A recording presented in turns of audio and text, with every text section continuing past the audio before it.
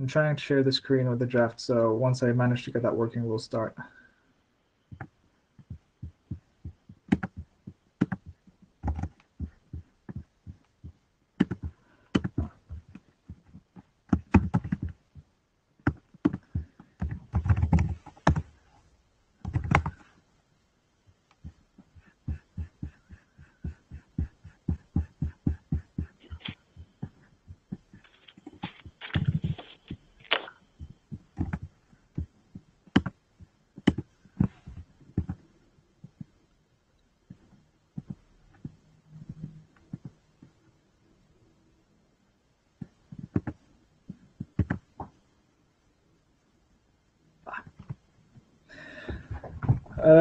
Okay.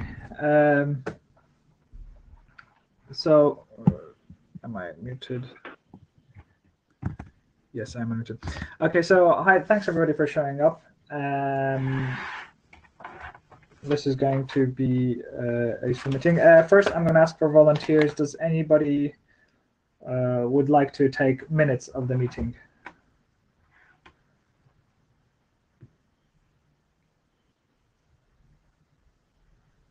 Okay. Who is that? It was Matthias, Interim. Oh, okay. Hi. Thanks. Thanks. So if you just take some notes and then send them to me, I'll share them on the group. Okay. Cool. Thanks a lot. Other than that, let's get started. First, let me just recap the purpose of this meeting, and then we'll proceed through step by step. So basically, did you intend to record the meeting or no? It's recorded. It's already been recorded, I believe. So yes, thanks for that. And just for everybody's information, the meeting is being recorded. So just FYI. And if you could also mention that the note well applies and to take attendance, that would be appropriate as well. Thank you. Yeah, thanks, Colin. Yes, the standard IETF note well applies. Do I need to share a link to that, or? If you have one handy for the IETF note well, that would be helpful. But it's the same one as we always have.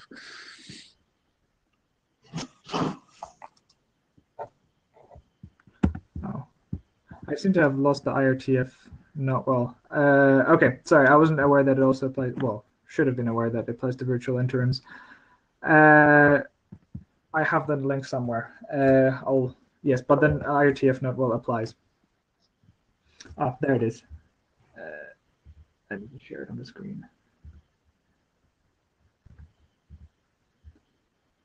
And yes, attendance will be taken. I'll take it from the attendance list of the Cisco WebEx. Thanks.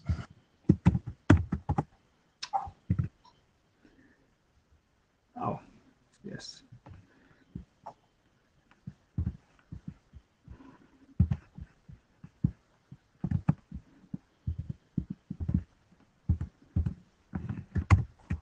There you go.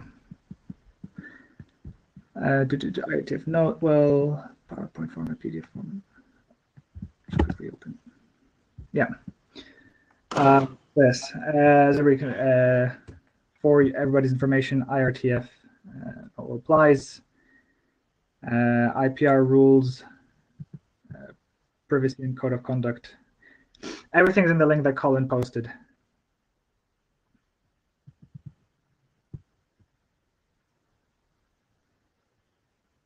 Okay. Okay. So let me start by a recap of what the goals of this meeting are. So it's getting towards the end of work on the architectural principles draft. It's been going on for some time. The last section that needs working is kind of what, now that all the introductory material has wrapped up, there is kind of effectively kind of what this whole draft was kind of going towards was a looking forward section, which is more about based on what kind of principles, what kind of goals do we have for a quantum internet. And that's the kind of goal of the section. It's not meant to be particularly long, or it's not meant to be particularly opinionated. It's not meant to be particularly as a kind of you must do things this way, because obviously practical developments will generally overrule any sort of idealistic principle. But it's kind of, I felt it was kind of good to at least outline kind of goals and principles, because these things will kind of, first of all, help people also understand what is it that we're building, and also because this is particularly an area which will benefit heavily from insight from people from outside of the current quantum internet community, which is has a lot of physicists. So I kind of pointed out in the email that I sent out that I particularly would like contributions. I particularly think contributions from people who have seen how the internet has developed and the history, the mistakes that have been made, etc., how that could apply to the quantum internet. So assuming the knowledge of the content of the previous parts of the document, to how the quantum internet was roughly going to be built, let's go over the section 6 of architecture principles, which is split into 2 sections. Well, I split into 2 sections that may be up for debate. One which is goals, and one which is principles, which comes later. The idea of goals being not so much rules, but roughly like what should we be on the lookout for as we proceed with the quantum internet? What are we building this quantum internet towards? And the principles being more like, well, now that we specified what we're building the quantum internet towards, what's the rough set of good kind of rules of thumb, good principles we should stick to? I've linked in previous emails, and I will link maybe in a follow-up what documents that kind of inspired me to start this section. But let's now just kind of go through this. And the idea of this meeting is we'll go through what's currently there, and then I want to also open up the floor to others to kind of add in their contributions and basically say what would like to see in the goals, what would they like to see in principles. I'm not particularly I don't want to confine the debate to anything that's already there, and I'm very open to additional ideas. So, having said all that, let's go over the goals. So the first goal that I've listed is, and the way I want to discuss these goals is I'm going to briefly describe them. And if anybody has anything to say, just, I don't know, to add something, to remove something, or if they don't think it should be a goal, please let me know. I'm also up for removing things. That's also up for discussion. So the first one I listed is to support distributed quantum applications. And the point of this goal is to highlight a key difference between classical networks and quantum networks, which is that classical networks are ultimately about data transmission.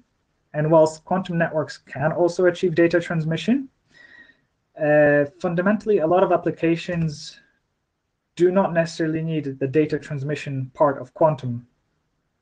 For example, quantum key distribution does not need to actually transmit quantum data, but merely needs that stronger than classical correlations provided by an entangled pair of particles. And that's effectively what this part is saying, is that because of this difference, we need to develop metrics that are meaningful to these kind of applications. So for example, a throughput is not particularly meaningful alone. How many entangled pairs per second do we achieve if we're also not talking about the fidelity of these entangled pairs? Because the fidelity of these entangled pairs plus throughput, if they're not even if you have a large throughput but low fidelity, that may actually require many reattempts at the application level, which is undesirable. So that's basically it. It's all about basically saying the goal of a quantum network has to be phrased slightly differently, and we need slightly different metrics for that. I'm not stating what these metrics should be, merely that they should probably also include fidelity with throughput. Does anybody want to add to this? For the minute, I understand that what you mean is that even though in the first place we wanted to have data transmission, we realized that we needed to have entanglement distribution for that, and then we realized that entanglement distribution allows a wider use than just data transmission, and so which in the end we conclude that the overall goal is not data transmission, is entanglement distribution, and I mean non-classical correlation establishment, and then all that follows to characterize this. Is that correct? Yes, that is correct. Okay. Thank you. So, anything to add on this point? Remove, change?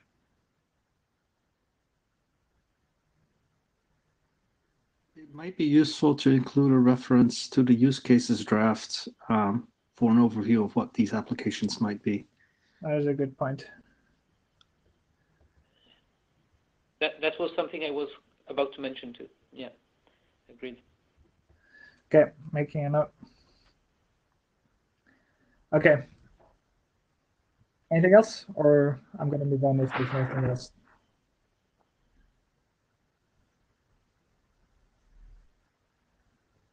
Okay. Well, that was pretty straightforward. The next one is basically saying the same thing, but also saying that currently we can't really do much with our early stage hardware.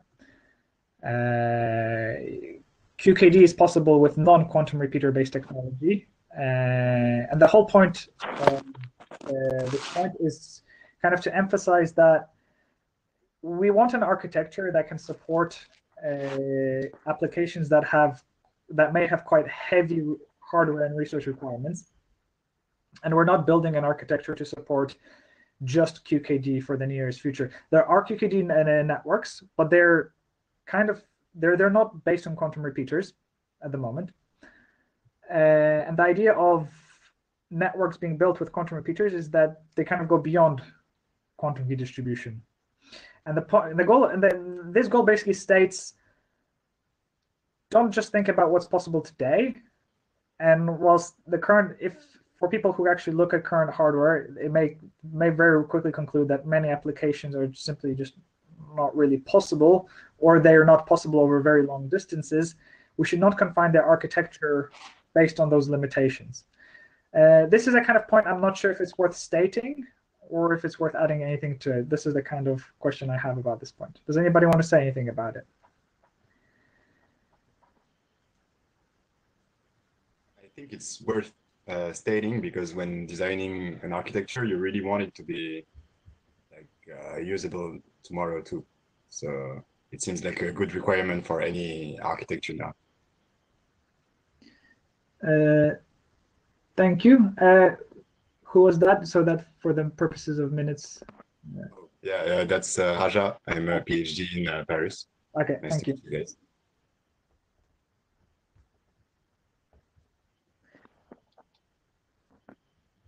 Anything else to add on this point?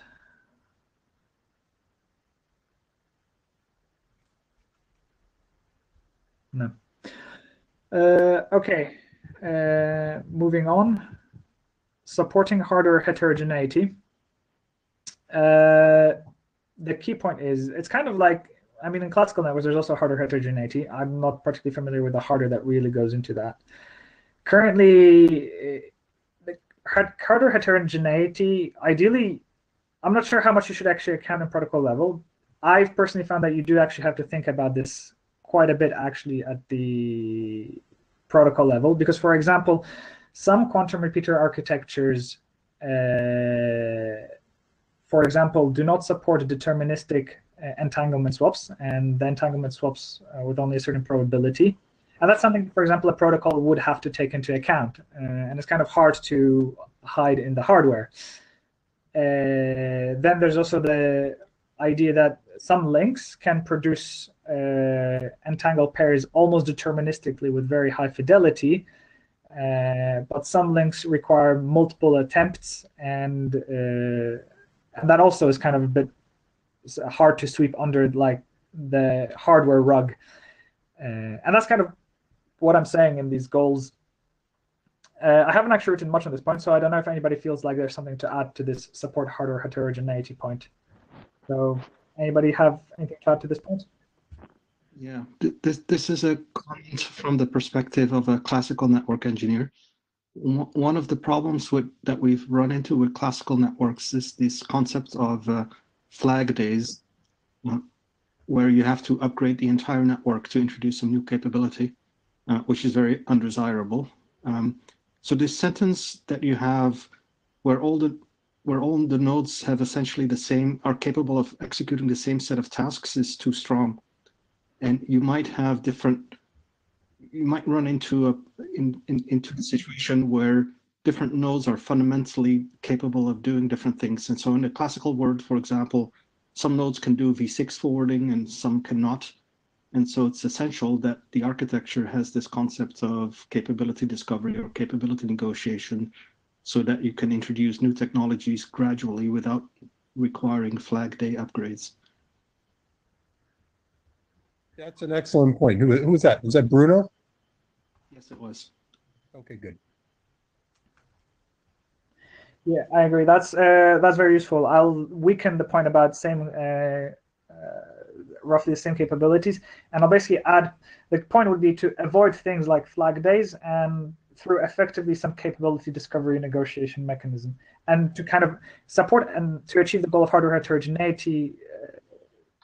So the goal could be support hardware heterogeneity, and I guess that would tie in with a principle which would basically say we need to support some kind of capability discovery negotiation.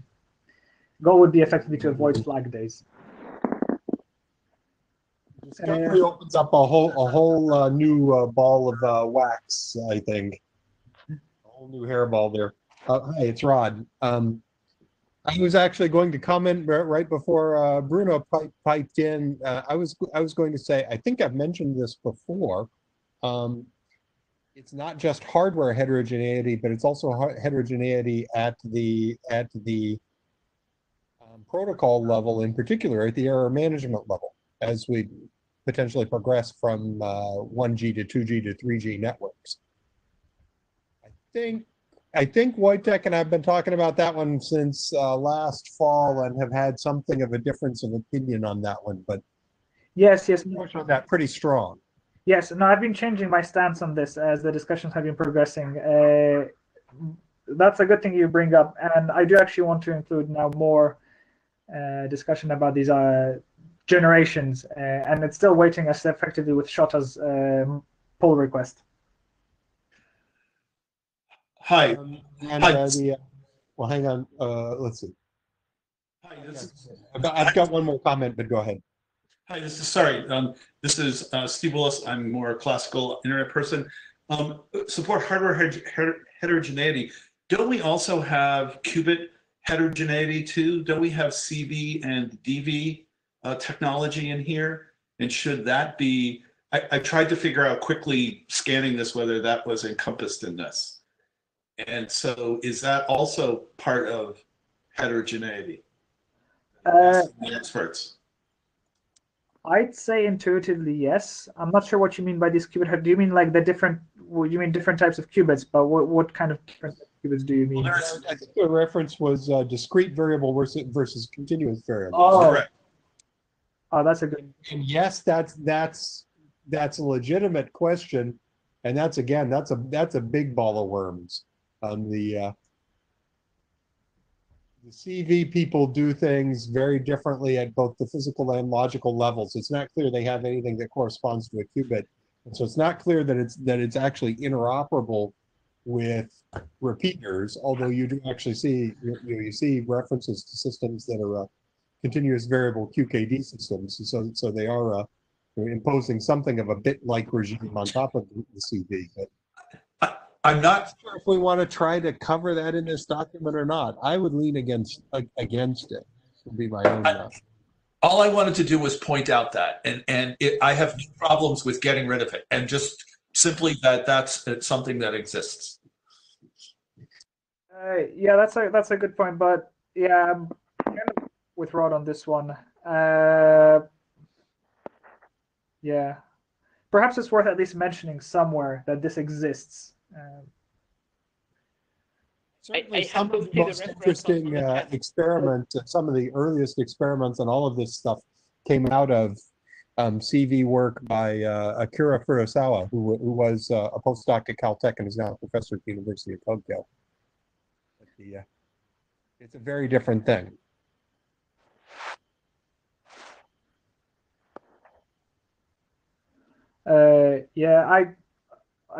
Yeah, so I'm going to go with saying that probably worth mentioning somewhere, but not worth going into detail. And I don't think, and actually in that case, to answer your question, it's not included in the support hardware heterogeneity.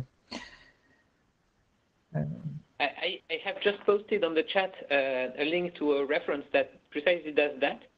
I mean, maybe Steve can confirm, but I would recommend to take that into account, this possibility. Okay, so because this continuous variable discussion is a bit bigger, I'm going to move it to the mailing list, and we'll see what actually comes out of that. Good idea. It is a big ball of worms. Okay, this is Rod again. I had one more comment right here on support hardware heterogeneity, but it's actually probably as you move into number 4, do we need both number 3 and number 4? Oh, so should they both be combined into one point? Yeah. Probably. What did I write in 4?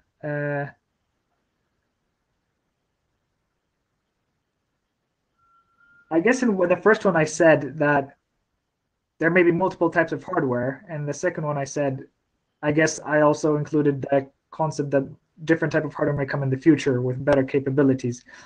I think number 4 encompasses actually, there is some interest in keeping number 4 separate, but I'm not sure if it's strong enough. So one of the things that's important about protocols is that they operate across, or at least that I feel is important about protocols, if you can correct me if that actually is important, is that protocols work across, at least the fundamental protocols work across a range of orders of magnitudes. So that they operate at low rates just as well as or at least they operate at low rates, but they can also operate at high rates. So I don't know, just say take IP. IP can run your network at home, and IP can also run on the networks in the backbone of the internet. And I think that's what I was kind of alluding at in the 4th point, but not in the 3rd point. And I'm not sure if it's actually worth kind of keeping these points separate then, and if that makes sense. The explanation would be to merge them. By the way, so it's Rod again, and by the way, everything I have said so far and everything I'll say tonight, unless I say otherwise, is as an individual contributor and a co-author on the draft, not as chair. I have a comment about that, number 3 and number 4. Yeah. To me, the number 3, it is a goal because support, and the number 4 is more like the how to do that. So to me, 4 could be one of the design principles move down below, not including the goal.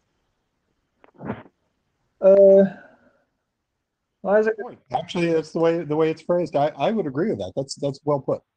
Yeah, that is a good point.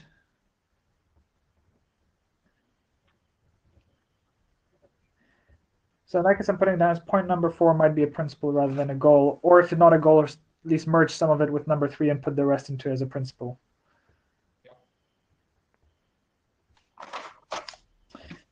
Okay, I think that's that about number 4. Anybody else want to add anything to number 3, number 4? A slightly different comment is here we are talking about the hardware heterogeneity. Another related issue I was thinking about is earlier we mentioned the quantum internet will be evolved in different stages. So given that, in some stages there could be quantum network number 1, which only supports the stage number 1 capabilities. Another quantum network number 2 supports more advanced stage. So if that could happen, say there are different quantum networks supporting different stages, how can they coexist? That's a good point, and that's probably, I think that's something that Rod alluded to just a moment ago, that should be mentioned in the protocol levels, because that as we evolve networks from first generation to second generation, or at least if they coexist, that they have slightly different error management. I think, yes, so basically what you're saying is I'm going to go back to Rod's point, and that should be included properly in hardware heterogeneity / hardware / protocol generality. Should be slightly rephrased, but heterogeneity in some or maybe like the quantum network heterogeneity. Yes, in the network level. Okay. That's a good point. Yeah, so that will tie in back with Rod's point he made a few minutes ago. Okay, we'll do that. Okay. Anything else to add on these 2 points?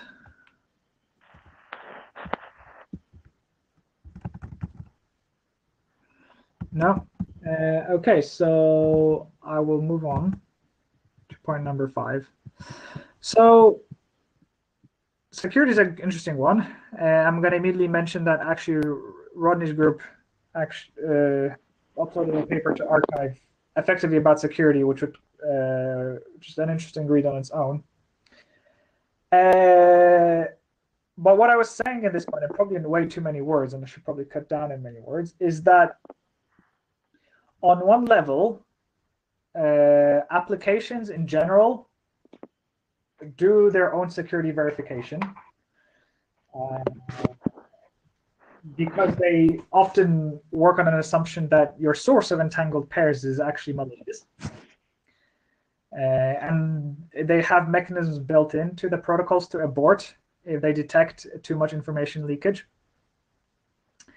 But that kind of is one concern, and that kind of just means that 2 endpoints can communicate, can perform quantum applications securely, but that doesn't mention anything in the network. All that it says is that the network doesn't actually have to provide that kind of security guarantee to the application. But at the same time, there are other threats to the network, which may be simply that, well, that the 2 end nodes just never receive their entangled pair.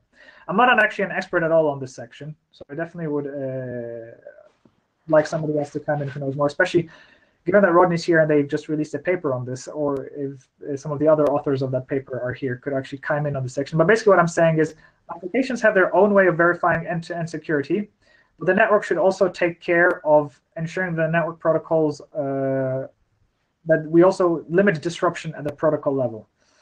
And I don't know if there's need to say anything more other than networks should take care to limit disruption because they can never provide proper end-to-end security. So I have a question about this. This is Steve Willis. I have a question about the middle paragraph here, which is difficult at the network level. In a way, there's 2 network levels. Certainly, there's a classic control network here, which has a security set of issues, and then there's sort of the quantum, whatever we're calling it, transport or whatever level. What do you mean by network level here in this paragraph? That is a very good question. Rodney, can I ask you to put the URL to your paper in the chat so we can look at that? I'm happy to take a crack at security. The Cisco WebEx chat, or you want it somewhere else? In the WebEx chat, that would be great.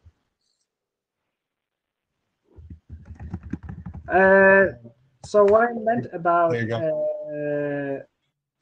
I was mostly just that the network itself. So if you consider yourself just a user that's attached to the network, what I meant by the network level, I effectively meant that network to which you attach you're the right security. It's kind of just a difficult problem, and I don't think it should be guaranteed by the network because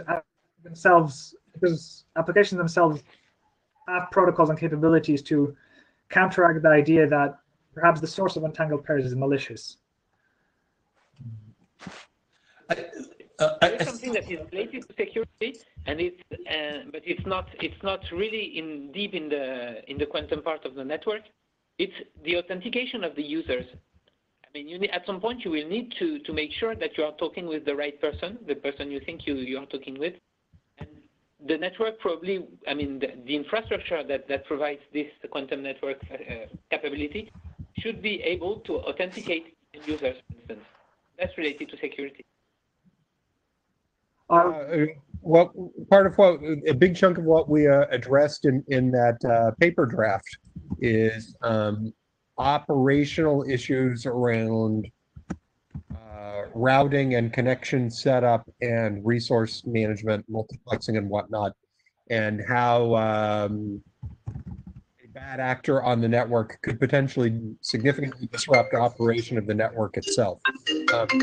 But this is a relatively, this could be a pretty long discussion. So my suggestion, Wojtek, is that we put this on the agenda for July and get either Sato or Shota to actually talk about it. Shota's actually been pounding pretty heavily on what's going to be draft 2 of this. Okay, that's a very good point.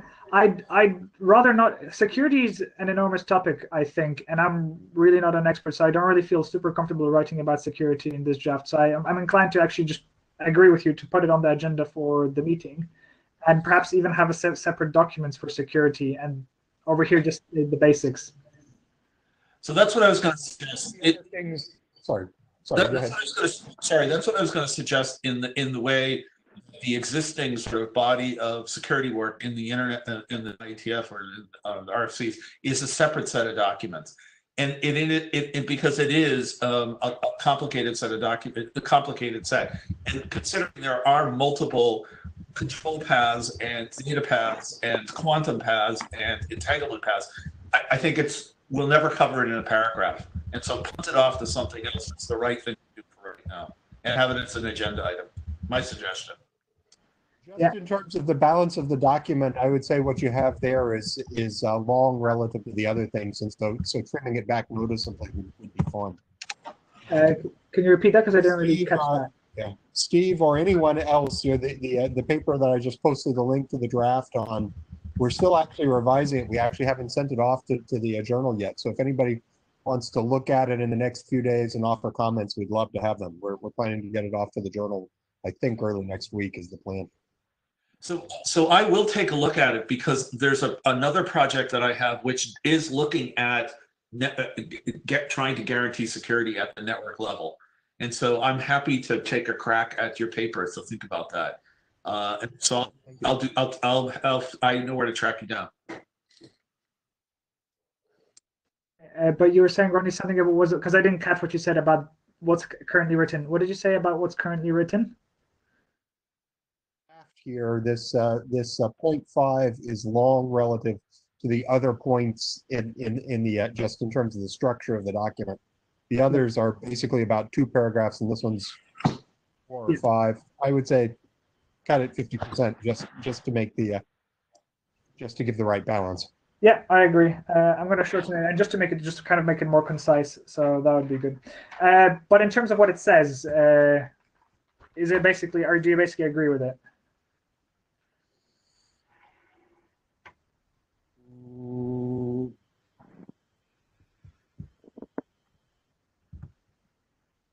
Well, I was waiting until we got to the end of the list, but I suppose I could go ahead and bring it up, actually.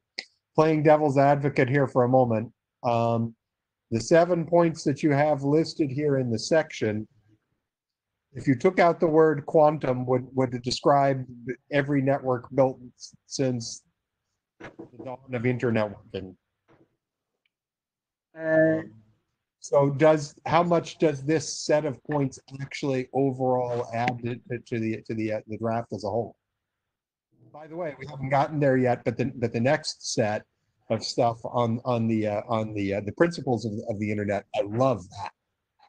I think that's great, and there are things in there that even though I've been working on this for 15 years, I went, ooh, that's really nice, and nice insight.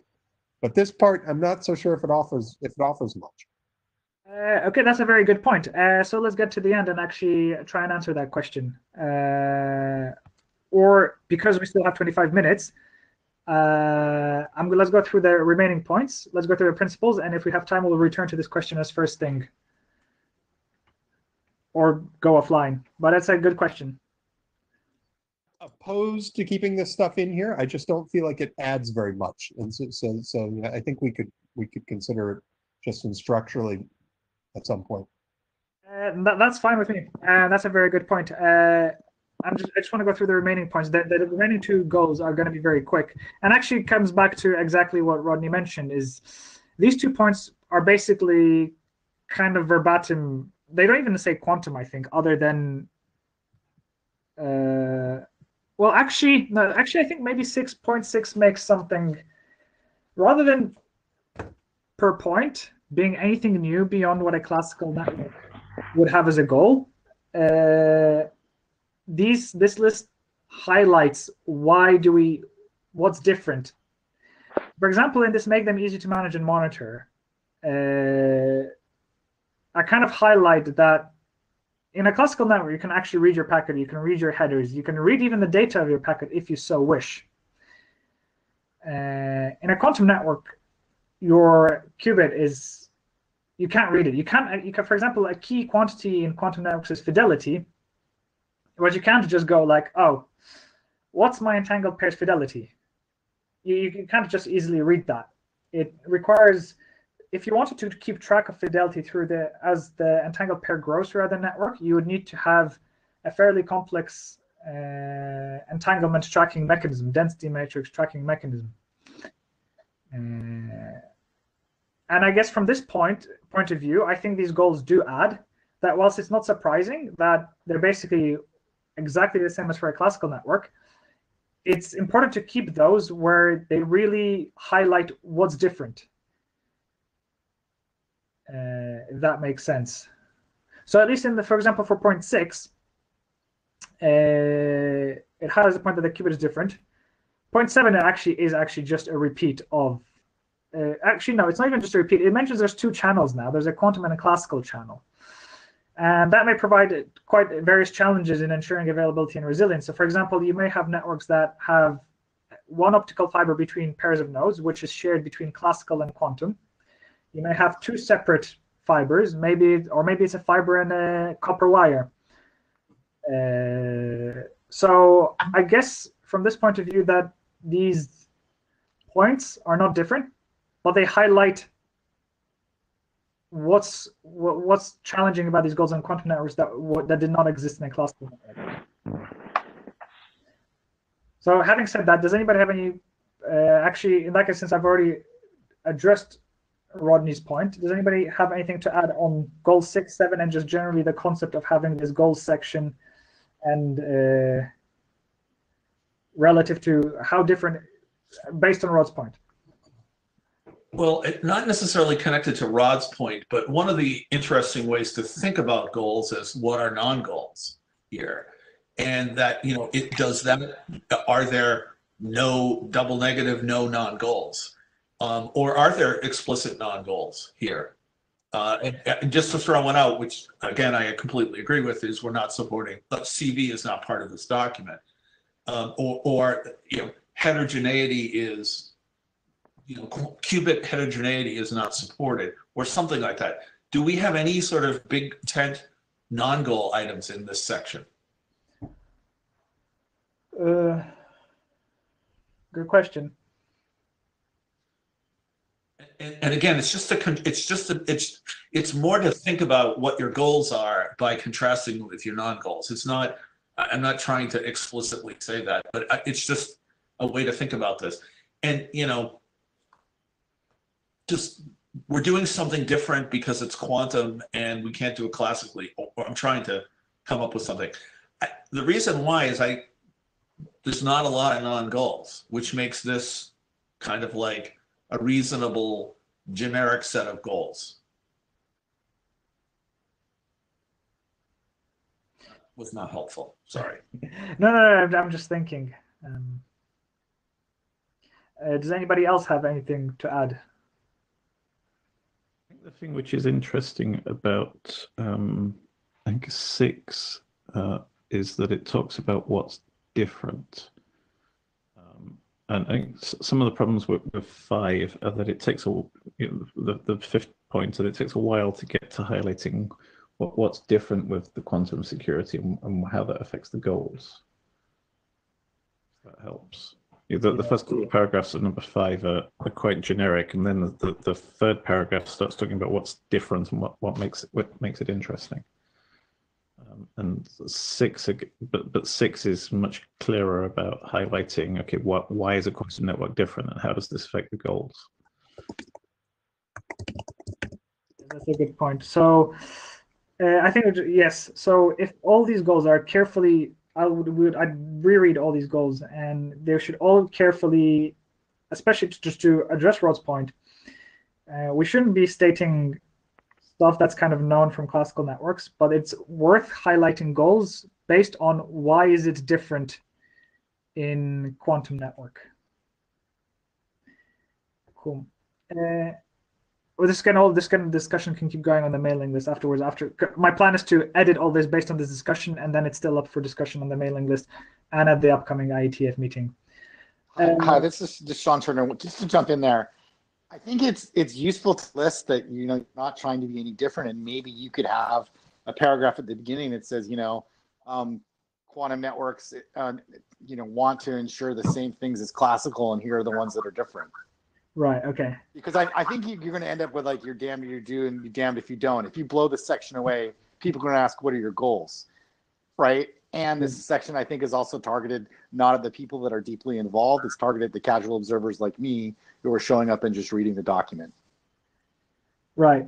Yeah. So point is to say a lot of these goals are not new, but here it's very important that at every point it really focuses on the difference rather than just repeating sentences such as like in point 7, there's a practical and usable network is able to continue and operate despite losses and failures, blah, blah, blah, which is something you'd want to say about any network. The point that this kind of point should be like point 6, which starts that the fundamental unit of quantum information is a qubit, which cannot be actively monitored as any readout irreversibly destroys its contents. So if kind of this section is rephrased to really, really drive these differences, that might make it more worthwhile. So yes, okay, thank you for that. Anything else? If you're highlighting differences, I mean, I think highlighting differences is important, but also highlight the things which are the same. Otherwise you run the risk that people are going to read this and say, well, they don't care about resilience, for example, because you haven't explicitly called it out. But you don't need to say much about the things that are the same, but I don't think you should just not mention them. Thank you. That, and also it's very you cannot tell the contents of a qubit without destroying it. However, you can keep track by counting of where the two ends of the qubit are at any one time, and that is may be more interesting for monitoring than the actual qubit contents. Yes, that is very much correct. So it actually introduces a new challenge to quantum networking, because whilst in classical networks, you only have to keep track of where a single packet is as it goes through the network. Here, at any time, you have to monitor the location of 2 qubits. So that's a worth pointing out.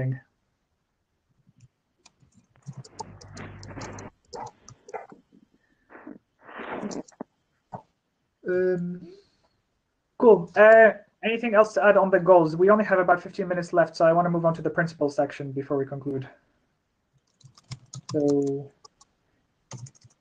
other than that, everything can move to the offline mailing list discussion.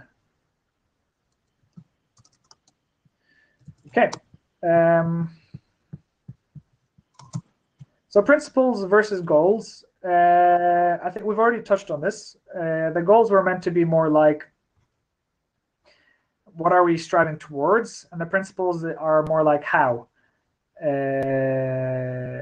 Originally, I had more points here, but I've removed the ones which I felt were my opinion and were not sufficiently general, because I think it's quite important that in this document, it tries to make no claim on what is the right architecture. That was actually quite important to me.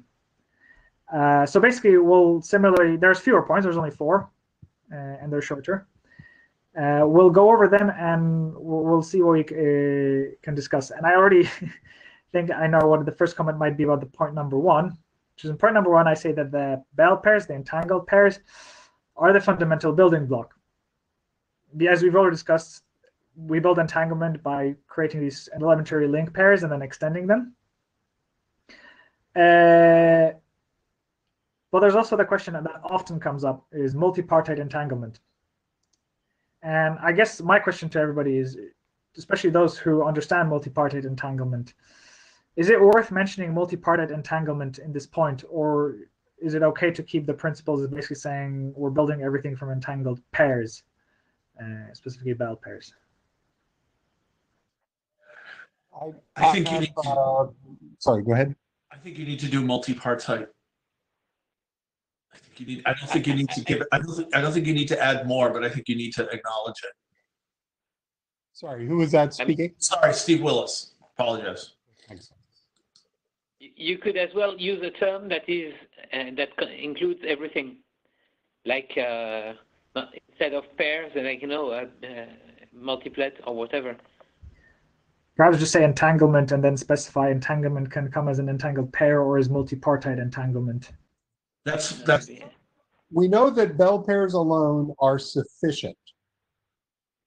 Maybe more efficient to use larger states that are actually produced by the network. And we know that applications may want multi-party states, and they can either build those by using Bell pairs, or they can ask the network to do something more efficiently. So it's partly that distinction between application and what the network, what's the minimum functionality that the network has to promise. But the so I think sentence acknowledging that there may be cases where it's desirable for the network to create multi-party states in support of applications that want them. Bell pairs are sufficient as a minimum functionality. So I would just change the title then to say Bell pairs are the minimal fundamental building block, and that completely works for me. Okay. So I think what I'll do is just one point. I mean, if you want to meet the goal that we don't support a specific application, and especially we want to support tomorrow's distributed quantum application, we have to make sure that we don't write something that is too restrictive. Okay. And probably that's one reason to include multipartite, or at least to use a word that could be understood as pairs or more. Yes, and so maybe the fundamental building block instead of being Bell pairs is just entanglement or quantum correlation. Yeah. So, the last sentence of point 1 there, which is it says essentially using Bell pairs to build more complex entangled states, I think covers multipartite. So it's as Rodney mentioned, this is actually not guaranteed. It's quite possible that having the network give you the more complex entangled state to start with has such performance gains and efficiency gains that it might be that the network should not itself be confined to entangled pairs. So I'm going to go with what Matthias said and not make this principle restrictive, but make sure that it states what needs to be stated. Cool. In the interest of time, I'm going to move on unless somebody has very important to say. No. Point number 2 is this is something that the physicists may not like the phrasing, but I say that Bell pairs are indistinguishable provided they both satisfy the required fidelity threshold. So what I effectively mean is that in a quantum internet, applications will often request entanglement above a particular threshold. And the thing is, if they requested it above a particular threshold, they don't actually care if it's just a bit above the threshold or if it's a lot above the threshold. And if you've got a node that holds multiple entangled ends of entangled pairs of different fidelities, then it doesn't really have to distinguish between the ones that are for the same fidelity.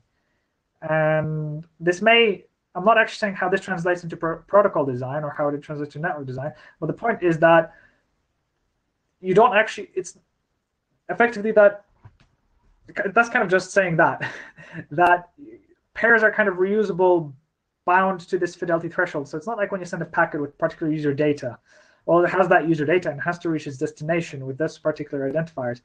These entangled pairs can be reused, and it kind of allows for certain new strategies in your network. So for example, if you know that you're going to have a demand for a particular fidelity, you can pre-generate some entangled pairs of a particular fidelity and simply give them out when the demand arrives. It's not exactly possible with today's hardware, but it might be as our quantum memories improve.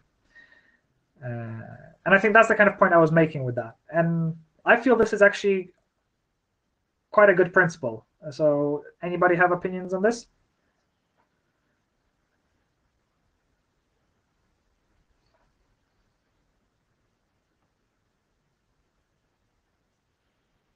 I'm afraid the resource reuse is a bit misleading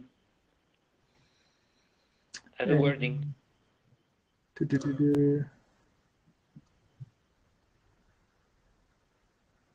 Wait, where did I say resource reuse? Or did I just, oh yeah, there's enabling reuse of resource. Okay, how is that misleading? Just so that I understand. No, because you might understand it. I mean, if you are not from the field, you might understand it that you have one pair that can be used for something, and then the same pair can be used for something else after having been used for the first thing, which is not possible, of course. But yes, but I it's agree. misleading. Yes, very good point. Thank you. Anything else? Cool. The last two points, I'm going to touch both kind of together. One states fidelity is part of the service, and one says time is part of the service. Fidelity is part of the service kind of simply states you can't just say I want 10 entangled pairs per second, because it's kind of meaningless to say that unless you say I want 10 entangled pairs per second, have at least fidelity 0.7, or I want, because the same link may potentially provide you with higher fidelity pairs but at a lower throughput. And what if your link cannot simply deliver the fidelity you need, such as, for example, maybe you need a fidelity of 0.9. And if your link can deliver 100 entangled pairs but can never deliver them at 0.9, then that link is potentially useless to you. So that's kind of what I mean fidelity is part of the service. And I feel it's... so, yes? No, it's okay, because when you read this in the first place, you understand that Wojciech has identified a key performance indicator of the system. That's fine, we need some, but what is specific to this one? And actually what I understand from what you have just said is that it's specific because there is a threshold beyond which it's useless. Yes. It's not quantitative, it's qualitative. Okay, yes, I see. So it's not just another KPI. I mean, it's okay, that's a good point. Something it's functional request. Yes, that's actually quite worrying that didn't come through, but I should include that. Basically, what I've just said should be said in the text.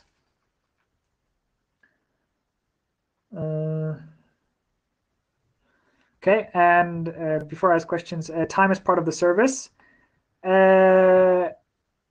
Effectively, it's kind of highlighting the complications with early stage networks, which are, whilst often I go about how we should support networks in the future, a lot of these limitations are going to be with us for a long time.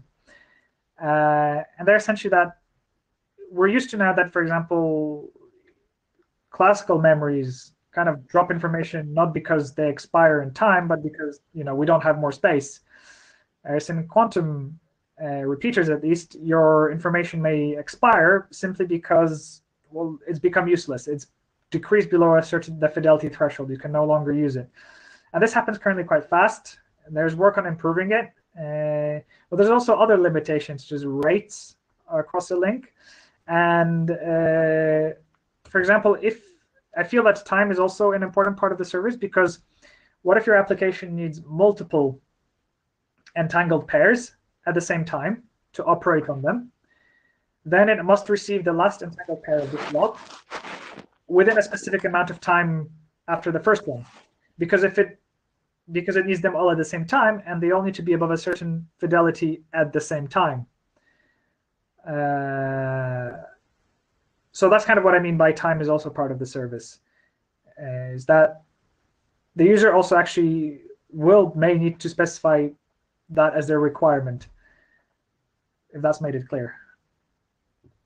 Any questions?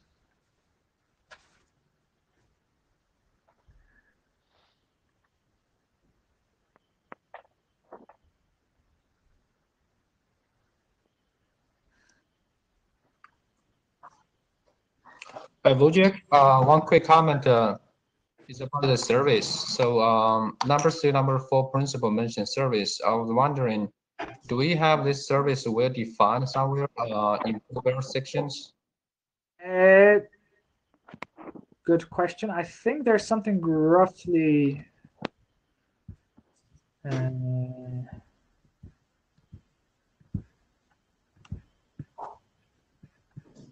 something. Oh, there's a very brief. Actually, there's only very briefly said. I basically say a detailed list of such requirements is beyond the scope of the memo. No, there was a related draft that specified the link layer service. So whilst it specified a link layer service, a lot of it is actually designed with applications in mind. So it may be worth actually reviving that draft to kind of address what does it mean this service is, if that makes sense. Does everybody know what draft I'm talking about? Probably not. I know that document. I guess that service is like the between the link layer and the network layer. But I guess somewhere in this document also mentioned the service, the major service provided by Quantum Internet is the entanglement distribution. So that one is more like the network layer. So I guess those two examples just show the service could be in different layers. I was thinking if we can describe or define service somewhere, and then now when we talk about the design principle, and then we can use that definition more clearly. Yes. Okay. So I agree that if the word service is to be used, it needs to be defined more clearly what that means. Because yes, I agree, it's not strictly specified, not well defined. Okay. I have a general question, which is possibly also another can of worms. Does in fact fidelity being part of the service, what's the relation for fidelity and error correction here? In that, is error correction a layer above this particular comment in fidelity as part of the service, or do we have error correction integrated into what we want to do? And I'm just, and one of the services I think here is error correction. That is support. We say fidelity is part of the service. Perhaps bringing out that in fact, being able to support a variety of error correction techniques. And I just don't know enough about error correction to know whether this works. But I want to, being able to support error correction is important. Yes, good point. And again, I don't know whether, I just can't tell whether section 3 says it's got fidelity is certainly important. In order to do that, we need to make sure that we don't break any error correction protocols. I think that's an excellent point, and I think mentioning error correction in that paragraph is actually a really good idea. I think error correction is one of the ways of achieving fidelity.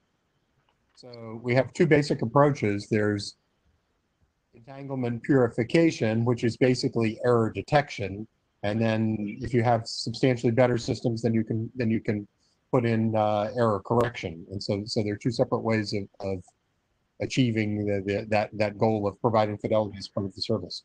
But yeah, I think calling out error correction explicitly in this paragraph is a good idea. In particular, for example, the IP network layer does have a checksum, so it will detect and throw away errors. But it means that in fact you can build better error correction protocols on top of that, and it's designed to support that particular layer. I think that making sure that a goal here is that we support a variety of error correction protocols, error detection and error correction. So anyhow, more worms. No, but that's a good point. It should be mentioned that we'll probably mention that error correction is a way, as Rodney said, is a way to achieving this fidelity. Right. So as we are out of time, I'm going to post the minutes of this meeting on the data tracker and on the mailing list. And we have a few discussion points to continue on the mailing list. But what I will do basically is currently take what we've discussed, include that in the draft, address also a bunch of other comments that have since piled into the draft since about March.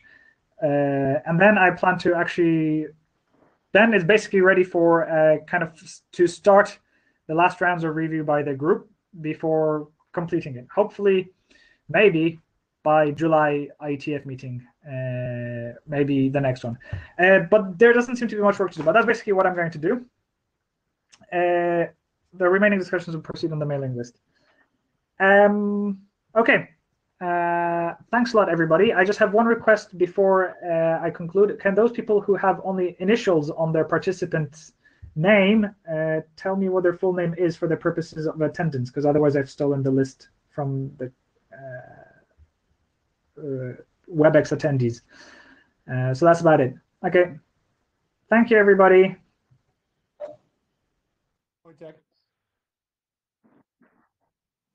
Thanks for organizing everything. So as people leave, JW, thank you. And there's a Thompson J, and a J and Kim, if you could let me know, and an Olivier without a last name.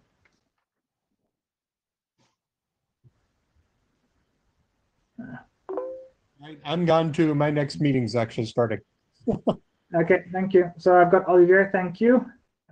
Thompson J. You and I should chat sometime between now and the July IETF on the yeah, organizational stuff for that. I don't think we need to talk anything more about getting the request in for the meeting time. If you want to go ahead and commit that.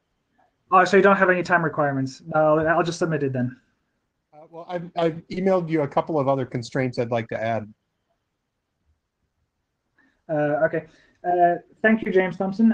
I did not think about time because I actually had not considered what time is this actually going to be running. Actually, that's a good point because IETF's actually, I don't know how that's going to conflict with our end of semester schedule, but you know, it's off by 12 hours or something anyway, so.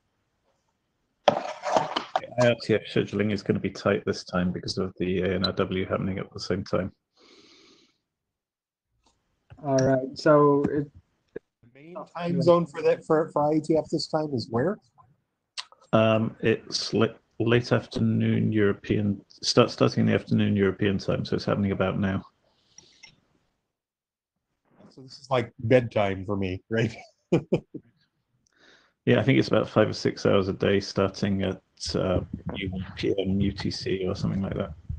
I forget the exact times, but about that. It's 11 to 16. Right, okay, yeah. Is it now? 1 UTC, so 13 UTC.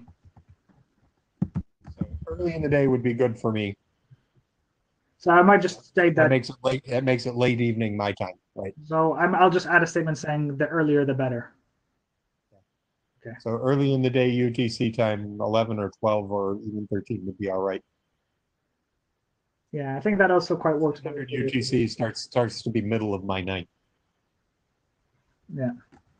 So stick that into the request in the additional notes, and the secretariat will do their best. I go to bed at a reasonable hour. Shota now works for an employer, and so he keeps something approximating regular hours. But he's still sort of a 24-hour person, and likewise for Sato. So. We should try to get. We should probably try to get Sato to actually talk about the attacking the quantum internet one at the meeting. Yeah. It sounded like there was some interest in that. Yeah. Okay. Interesting. All right, I got to go to my next meeting. Okay. I think I've got everybody's names then. Okay, I'm done here as well. Thanks, everybody. All right. Okay. Bye. Bye.